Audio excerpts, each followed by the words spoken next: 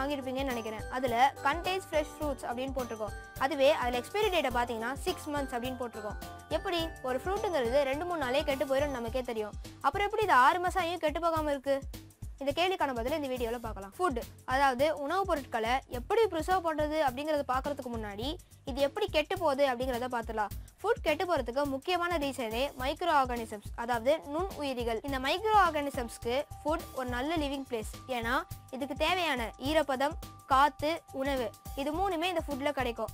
அதனால தான் இந்த மைக்ரோப்ஸ் நல்லா சாப்பிட்டு ரீப்ரொடியூஸ் பண்ணி அந்த ஃபுட்டையே ஸ்பாயில் பண்ணிடுது.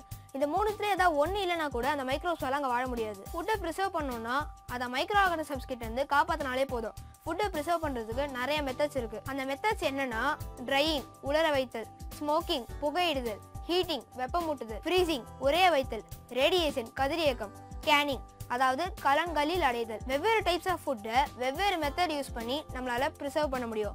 உதாரணத்துக்கு ட்ரையிங் அண்ட் ஸ்மோக்கிங்கை வச்சு ஈரப்பதத்தை நம்மளால் கண்ட்ரோல் பண்ண முடியும். இதனால் அந்த மைக்ரோப்ஸால் அங்கே வாழ முடியாது. கடலை, பருப்பு, மீன், சில வகை பழங்கள் இது எல்லாத்தையுமே நம்ம ட்ரையிங் வச்சு தான் பதப்படுத்துகிறோம். சில மாமிசத்தை மட்டும் நம்ம ஸ்மோக்கிங் வச்சு பதப்படுத்துகிறோம். ஃபுட்டை ஹீட் பண்ணாலே அதில் இருக்கிற மைக்ரோப்ஸ் செத்துடும். அதை உடனே ஒரு ஸ்டெரைல் கண்டெய்னர், அதாவது எந்தவித கிருமியும் இல்லாத ஒரு கண்டெய்னரில் போட்டு சீல் வச்சிட்டாலே கண்டிப்பாக அது கெட்டு போகாது. பாலை பாஸ்டரைசேஷன், அதாவது பாஸ்டர் பதம் அப்படிங்கிற முறையை பயன்படுத்தி ப்ரிசர்வ் பண்ணுவாங்க.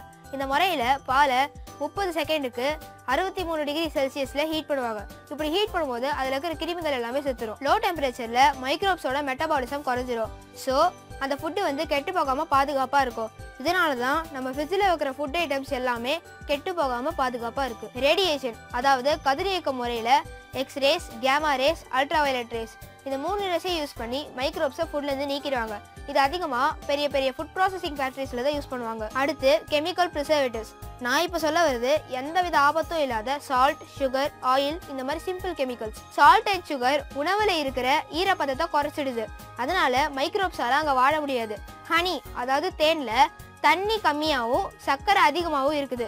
அதனால அது 5000 years ஆனாலும் கெட்டு போகாமல் இருக்குது. ஊறுகாவும் அவ்வளோ சீக்கிரமாக கெட்டு போகாது. ஏன்னா அதில் இருக்கிற ஆயில் மைக்ரோப்ஸ்க்கு காற்று கிடைக்காத மாதிரி பண்ணிடும். சபா பார்த்தீங்களா, நம்ம சாப்பாடை மைக்ரோப்ஸ் கிட்டேருந்து காப்பாற்ற எவ்வளோ வேலை பார்க்க வேண்டியதாக இருக்குது. அதனால தயவு செஞ்சு சாப்பாடை வேஸ்ட் பண்ணாதீங்க.